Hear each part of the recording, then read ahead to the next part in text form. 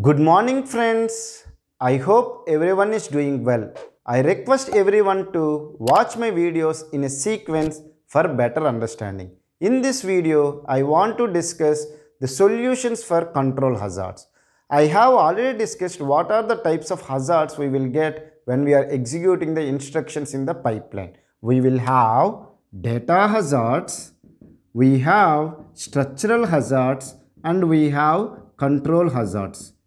I have discussed the types of data hazards such as read after write, write after read, and write after write. I have discussed a solution called operand forwarding to avoid the read after write hazard. And also I have discussed the solution called register renaming, okay, to avoid the write after read and write after write data hazards. Then we have discussed what is a structural hazard and how to avoid the structural hazard with the concept called resource duplication. Means we will not completely eliminate, we will minimize it, the structural hazards. Then we have discussed what is a control hazard. If you have not watched what is the control hazard, I request you to watch the video. If you want the link for that video, in the description section, I have provided the link for the earlier video. You can watch that video so that you will understand the control hazards in a detail. Now anyway, I will just give an overview of control hazards. The control hazards will come because of the program control instructions. We have various types of instructions such as data transfer instructions, data movement instructions, and program control instructions. What are the program control instructions? We have branch instructions, we have jump instruction, we have skip instruction, and we have call and return instructions. So I have discussed about these instructions also in one of my previous videos. What is the branch instruction will do? We have two types of branch instruction. One is conditional branch instruction, unconditional branch instruction. If it is an unconditional branch instruction, branch some 2000 location, if I give it like this, then it has to execute the next instruction which is there in the 2000 location. Usually whenever we are executing the instructions, we will think that I0, I1, I2. Let's take that I0 is in 100 location, I1 is in 101 location, I2 is there in 102 location. Then we will have a program controller. What is the purpose of program control register? The program controller is a special purpose register which consists of the address of the next instruction. Now when you are executing the I0 instruction, you will have the 101 instruction. When you are executing the address or executing the instruction I1, you will have the address of instruction I2 which is 102. Let's take that here instruction I1, you have a unconditional branch instruction. Branch 2000 is there. Then what is the meaning? You have to go and fetch the instruction which is there in the location 2000. But what is the program controller is there? The program controller is having the address as 102. Now what value you have to do? You have to update the 2000 here and you have to go and fetch that instruction and get it. Now if I use the pipeline, if it is conditional or unconditional, the same thing. If I use the pipelining, what will happen? We will discuss. Then why we are calling it as a control hazard also we will discuss. Okay. Now, let's take that I0 and I1 and I2 instructions are there. I0, what I will do? I will fetch the instruction. Let's take that I have 4-stage pipeline. Instruction fetch, instruction decode, execute, and write back is there. These are the 4 stages are there. Okay. Then I have instruction I1 is there. Okay, which is instruction fetch, instruction decode, execute, write back I will do. Am I right? Usually whenever we are performing the instruction decode of I0, in the meantime I will fetch the instruction I1. This is what the pipeline to improve the system performance, because we have made it into stages. In between the stages we will have a register. So the output of the instruction fetch will be stored in the register and it will act as an input for the next stage. So when I0 is doing the instruction fetch, I1 will not do. But however, when I0 is doing the instruction decode stage, the I1 will do the instruction fetch. Let's take that it is a branch instruction 2000, unconditional branch instruction. Okay, but when you will come to know that it is an unconditional branch instruction and where you are supposed to go. Am I right? Where you will come to know when you will execute the instruction. Am I right? Because when you decode the instruction, you will understand what is the instruction mode and what is the opcode and what is the operation. But you need to execute that instruction and you should understand that it is a branch instruction and you have to go to that particular location. Even it is an unconditional branch, even if it is a conditional branch also, you should execute the condition, then only you will understand whether the condition is true or false. If the condition is true, you will go to target address location. If the condition is false, you will go and execute the next instruction. But if you see that in the pipeline, before you go to the clock cycle 1, 2, 3, 4, after the clock cycle 4, before that, we would have fetched the next instruction. And even we have performed the decode also. Am I right? And similarly, instruction 3, I would have fetched it. Then what will happen? Suppose let's take that it is a branch instruction, whether it is a conditional or unconditional, let's take that condition is true. If it is an unconditional, I no need to worry about the condition. So next instruction I should fetch it as which is there in the 2000 location. Let's take that in 2000 location, I have instruction I20. Then what I should do? I have understood that I have to go and fetch the instruction which is I20. But in the meantime, I have fetched and decoded the instruction I2 and I have fetched the instruction I3. Will it be useful for me? No, because next instruction I should execute is I20. So what instruction I should have supposed to fetch? I20. But why I did not done? It is not the pipeline mistake, because it understood that next instruction should be I2 and I3, so it was started fetching.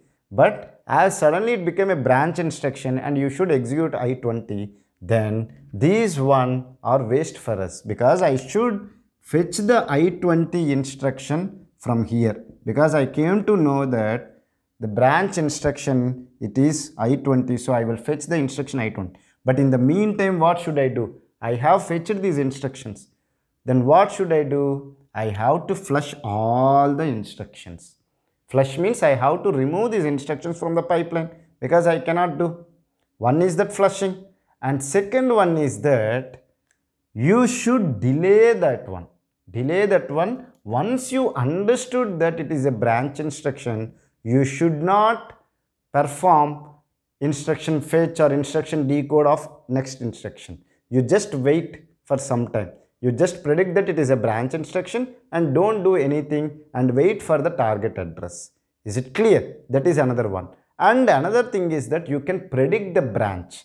Are you able to understand? If you predict the branch, that's what we will discuss about the branch prediction. So we can go for the delayed branch. Delayed branch means we will have the stall cycles. We will not do anything. Instead of doing something and again redoing it, waste. I will just be idle. I will save my energy. Are you able to understand? That is what the delayed branching technique. I will discuss about the delayed branching.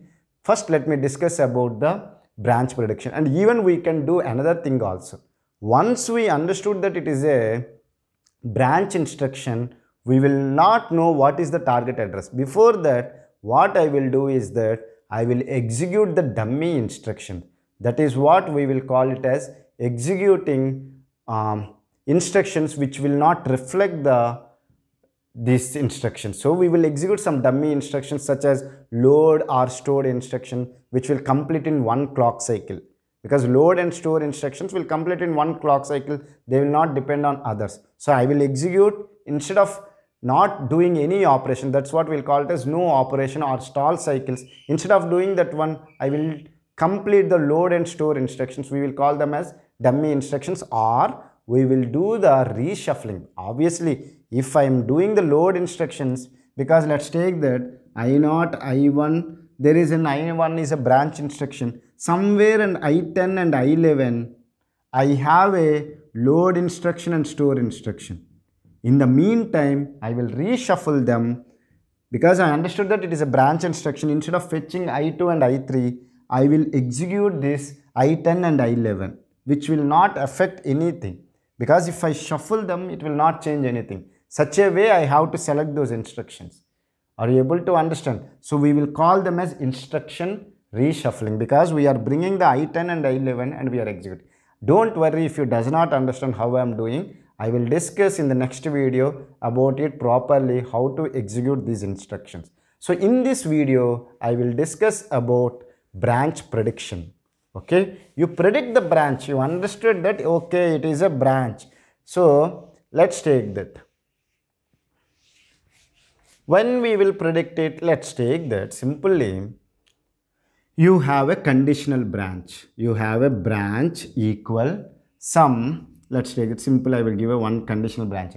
Branch equal R1, R2, 2000. Meaning is that, this instruction meaning is that you have a two registers R1 and R2. If their content is equal, then you will go and fetch the instruction which is there in 2000 and execute it.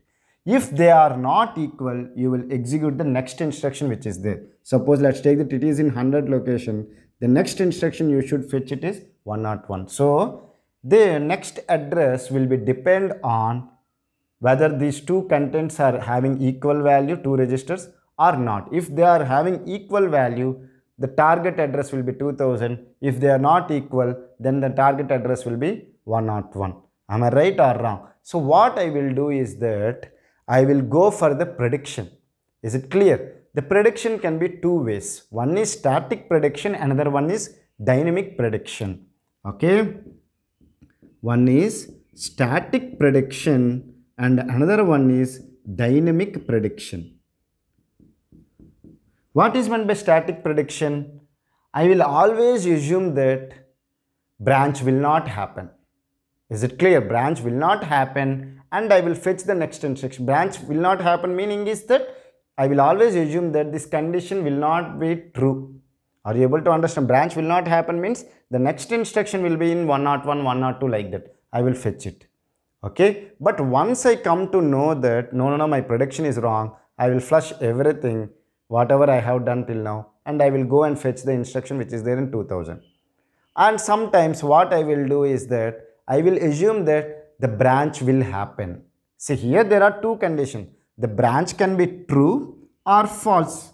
If the condition is true, then we will go for the 2000 location and fetch the instruction. Am I right or wrong? If the branch is failed or the condition is failed, I will do 101. So in the static prediction, whatever the situation is, I will assume that either it is true or false. Let's take that I am assuming true. Always the branch will happen. So what I will do? I will fetch the instruction which is there in 2000 location. If I came to know that my prediction is wrong, again I will flush everything and I will start executing the instructions which are there in 101, 102 like that. Are you able to understand? So this is called the static prediction. Suppose like that if you go for a cricket match, are you able to understand? The toss will be there. There will be two options, whether head and tail. Suppose let's take that some captain has a sentiment that telling every time head. Then what he will say? Whatever the situation it is, or whoever the opposite captain, who are the person is throwing, he will just say that head. Are you able to understand? If it finally comes as a head, he won the toss, otherwise he lost the toss. Are you able to understand? So this is called static prediction. Every time I am going for a simple one, any one, either condition is true or condition is false. I will assume that it is a condition is true, is my prediction, then I will do accordingly. If the output came in the wrong, then I will flush it. Is it clear? So this one we will call it as a static prediction. Now we will discuss about the dynamic prediction. Okay. What is dynamic prediction is that, first let's assume that I have predicted that the branch not taken. Okay. I have predicted that branch has not taken. Let's take that for that instruction branch has not taken. Then my prediction is correct. Then the performance of the system is increased because whatever the instructions I have fetched, they will be executed. Suppose let's take that branch has taken. Then what I will do? I will flush all these things and I will go and fetch the instruction which is there in 2000 location, which is I-20. Then what I should do? Okay, my prediction is wrong. So next time I will predict that branch is taken. So I am changing my opinion. Are you able to understand? Suppose you are executing instruction I0. Here you have predicted that branch will not happen and you have done everything. However, branch has taken.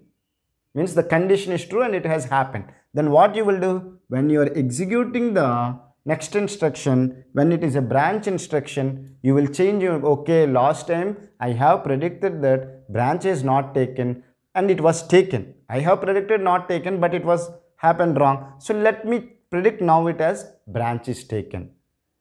Let's take that he has predicted branch is taken and it was done also. Even it was a, let's take that he has branch prediction some 3000 and he predicted that the branch will happen here and he has fetched the 3000 instructions which are there in the 3000 location and executed. So next time what he will do, whenever there is a branch instruction, okay, my prediction is true, let me predict the same thing. That is what the dynamic prediction. So if your condition is true, means whatever the prediction you are doing, if it is true, you will next time also you will be in the same state. So I have taken two states here, whereas branch is not taken and a branch is taken. So how I'll assign? I will take some variable. If I am assuming that branch is not taken, I'll keep it as 0. If I assume that branch is taken, I will keep it as 1. So if I am predicting branch is not taken, if it is not taken, I will be there. My prediction is correct. Next time also I will predict the same thing. Am I right or wrong? And then if let's take that he has predicted that it was not taken and it has taken, means branch was happened, then next time when he want to predict, he will predict that branch is taken. So that is what the state diagram I have discussed for the dynamic prediction. So I hope you have understood what is a control hazard and what is the way we have to predict the branches. One is static prediction and another one is dynamic prediction. Which is better? Dynamic prediction is better. Are you able to understand? However, there is some problem. Instead of static prediction, better go for the dynamic prediction. Thank you for watching my video. If you still have any doubts related to this concept, feel free to ask me in the comment section. I will try to clear your doubts in less than 24 hours. And this concept is very, very important for the GATE exam. So I request you to watch the video completely. And if you want to take the GATE exam seriously, please watch all my videos in a sequence. Thank you for watching my video. Have a nice day.